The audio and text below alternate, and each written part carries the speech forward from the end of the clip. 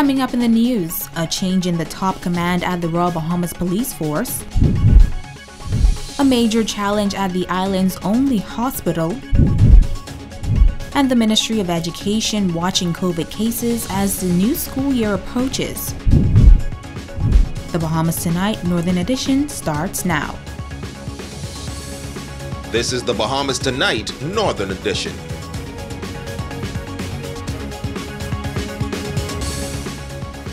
This is the Bahamas Tonight, the Northern Edition. Good evening all, I'm Jamila Mizik. Thank you so much for tuning in.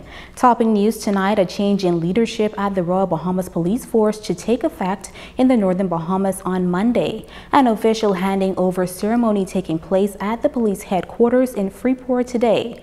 As Shoshana Farquharson reports, the outgoing officer in charge is reflecting on his achievements here on Grand Bahama while expressing great confidence in the way forward for the island. It is with pleasure this morning that I hand over the remit of the North to Assistant Commissioner Theophilus Cunningham. Officer in charge of the Northern District, Senior Assistant Commissioner of Police Ashton Greenslade, expressing great confidence in the leadership ability of the incoming OIC for the North, as he regards him not just as a colleague but also a friend. It was just 17 months ago ACP Greenslade was appointed the top cop in the Northern Bahamas, an experience he remains grateful for. The first and foremost, thank God for my tenure here. I want to thank the Commissioner of Police for allowing me to serve as the commander for the North. I want to thank my team, my senior command, my contracted officers for their hard work, commitment, and dedication to duty. As he recalls his time on Grand Bahama, he notes that it wasn't easy coming to the island after officers would have not too long experienced Hurricane Dorian and were now facing a global pandemic. To work alongside, to lead by example with my team. And at one stage, we had 200 officers out on sick leave with the pandemic. But despite this, Greenslade will leave behind an impressive mark on this island. From January 1 to now, we have recorded 1 homicide in Grand Bahama.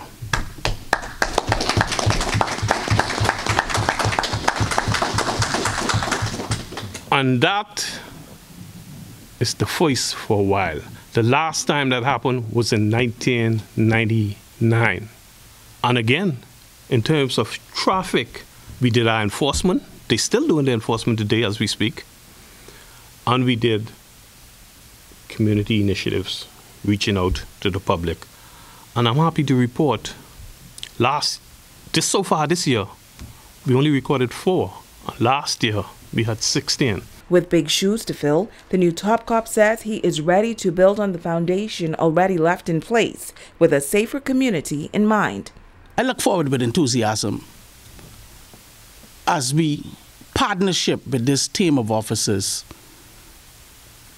to partnership with the communities and the business sectors who will definitely assist us in creating safer communities. This team, as a united force, moving forward, will police this district by the consent of the people and not by force. Greenslade adding that it was his relationship with the community and the media that gave them the ability to keep the island safe. I want to thank you, the media, who I had a great relationship with. I would hear from Shoshana Roll every so often, who would give me word of encouragement. And if we had anything to discuss in terms of police-media relation, we did that. We get along just fine. Shoshana Farquharson, ZNS Network News. Now, Senior Assistant Commissioner of Police Greenslade will be transferred back to New Providence, where he will be responsible for the crime unit in the Bahamas. In other news, resources stretched to the limit at the Ram Memorial Hospital as the island's premier healthcare facility is facing a severe bed shortage. Tonight, the hospital administrator gives a candid look at another challenge they are forced to deal with during this COVID-19 pandemic. Shoshana Farquharson reports. The Rand Memorial Hospital is in a critical state with limited beds. Administrator Sharon Williams says the Rand is filled to capacity with patients now in the emergency room waiting to be admitted to the wards. Yes, they're in beds in the emergency room, but generally they're meant to be admitted to the ward. So they spend anywhere to 1 to 3 days in the emergency room waiting for beds to be freed up on the ward services. But patients are not just waiting to be admitted due to COVID-19. The Rand has 90 hospital beds, and at this point, 84 persons are admitted. But here's the problem with the other 6 beds. But of course, that's across the various areas. We have some areas that might have a few beds, but we cannot put any other clients in those. For instance, we have 90 beds. So the free beds would be on our pediatric ward. I cannot put an adult on our pediatric ward, neither can I put a COVID patient on our pediatric ward. At last report, 30 persons were in hospital with COVID-19, but that number has since changed. Today, we would have seen some 6 persons waiting in the emergency room for bed with COVID. So if we had 30 yesterday, that stands to reason that we're now in an excess of 30 patients. Once patients are significantly stabilized, then they have to be discharged. Continues and the patient continue to be gravely ill, then we have to rely on the overflow in our emergency room, which we have oversubscribed. There are too many patients waiting in our emergency room as we speak. So with the emergency room, is there a mixture then of COVID patients along with persons who are coming in for other accidents and emergencies? How is that dealt with? They will not be in the same area. Of course, we separate them. You do know that we have separate areas in the emergency room.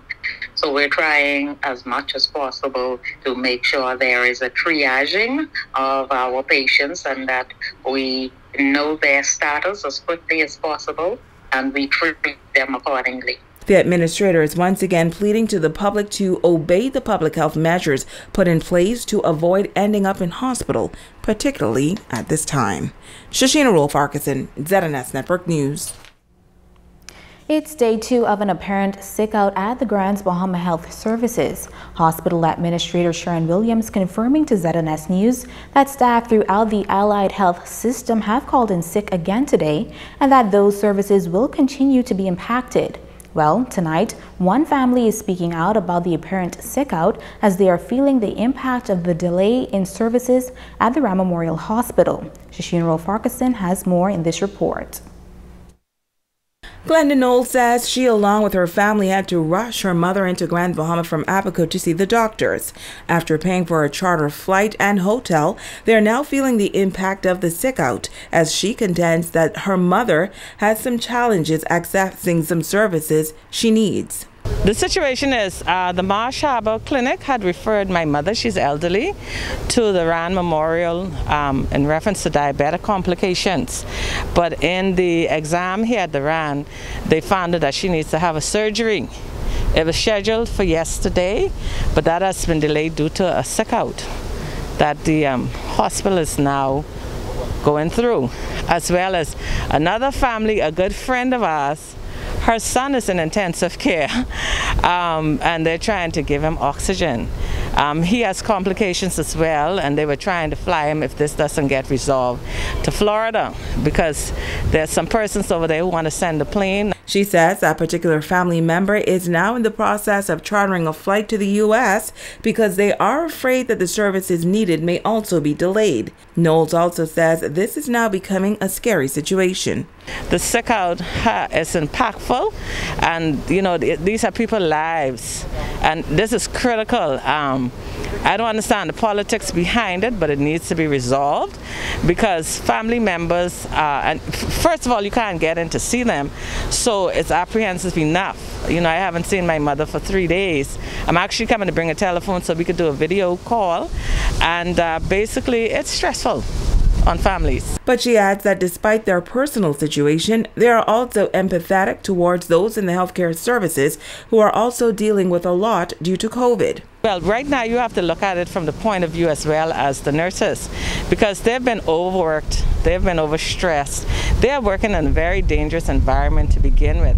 As a matter of fact, it's ironic you should ask that, because my cousin, one of the healthcare workers, she herself was flown into Nassau 2 days ago, the same time my mother came down here, simply because she was exposed to COVID. She stays home, she doesn't go partying, she doesn't do anything. So the healthcare workers, they themselves, we have to empathize with them. They themselves are stressed, but in the meantime, the backlash is coming to us, because I'm certain this is going to affect someone's life today. Shashina Rolf-Arkeson, ZNS Network News. The island of Bimini now on a 9 p.m. to 5 a.m. curfew after being on a 7 p.m. to 5 a.m. curfew for weeks. Prime Minister the Most Honorable Dr. Hubert Minnis noting this week that the change was due to the decrease in COVID-19 cases on that northern island. Well, Assistant Administrator for Bimini, Deidre Fox, says residents are happy about the amended curfew hours. Right now, the Bimini district is holding in regard to the COVID cases. Persons are happy for the curfew change from 7 p.m. to 9 p.m. because the businesses will be able to more or less cater more to the public, to the tourists that are here. Bimini is a really touristic district because we have the fast ferry that comes into Florida still, and we have the cruise ships that come here in addition to the yachts that really frequent the shores of Bimini. So the extra 2 hours are good for the merchant. Now, a number of Biminites have so far received the jab, and Fox notes that more residents are welcoming the idea of being vaccinated. She's encouraging residents, especially those on the Family Islands, to take their health seriously. I think the residents of Bimini are looking more pro in regard to the vaccines. We still have some of those who are hesitant and being cautious, but we still have residents who really considered and decided that they would get vaccinated because of the tourists that come here, and they had some sickness here, of course. So they want to be more or less pay more attention to the households and the persons in their house so that they in turn don't get sick. The hospitals are overwhelmed and the morgue is compromised. So try not to get sick because the hospital really don't have nowhere to put you. And you will have to work the clinics in the Family Islands that much harder because then the medical staff in the clinics in the Family Islands will have to tend to you. And that means they will be overworked. So people really need to pay more attention to their health and well-being so that we all could more or less stay safe. We are just weeks away from the start of the school year, and officials from the Ministry of Education say they are paying close attention to the increase in COVID-19 cases in the country. As Jamiko Knowles tells us, there is still no word on which method of learning will be used for the public school system. As the COVID-19 cases continue to rise in the country, concerns are mounting among parents as to the preparations they should make ahead of the new school year. Education officials are providing this update. As far as schools opening is concerned, our administrators will return to school Monday the 16th. All teachers are expected to return to school on Wednesday the 23rd of August. And our students are expected to return on the 30th of August, 2021. Now the question as to whether or not schools will reopen using the face-to-face method. District Superintendent of Education Ivan Butler says the format in which it reopens will be made by health officials and the competent authority. Last year, this district was fortunate to operate in a face-to-face mode, but considering the COVID-19 situation in the country at this time, specifically on Grand Bahama, we are not sure what mode we will operate in. And so we await word from the Minister of Education as well as the competent authority, and we will be guided and directed by their instructions. There are 3 models of which schools can operate: fully virtual classes, fully face-to-face, and a combination of both. As for schools on the island of Bimini and Abaco, he says the decision will be made based on the amount of cases reported. The minister would like to take each island and the situation in each island differently and see how exactly what is the situation before a decision is made on every island. And so again, some islands may be fortunate to operate in a face-to-face mode. Again, that depends on the amount of or the lack thereof of infections on the island. And with the new school year just around the corner, Butler says they are encouraging teachers to take the jab. I try to lead by example, and I have taken the vaccine. And so we encourage all our teachers to take the vaccine, but again, that is a personal choice. And so we just rely on parents, teachers, and all our stakeholders to use discretion and take it as they wish. And although the Pfizer vaccine is now available for adults and young people ages 12 through 17, he says it will not be mandatory for them to return to school. Ramiko Knowles, ZNS Network News. You're watching the Northern Edition. Stay with us.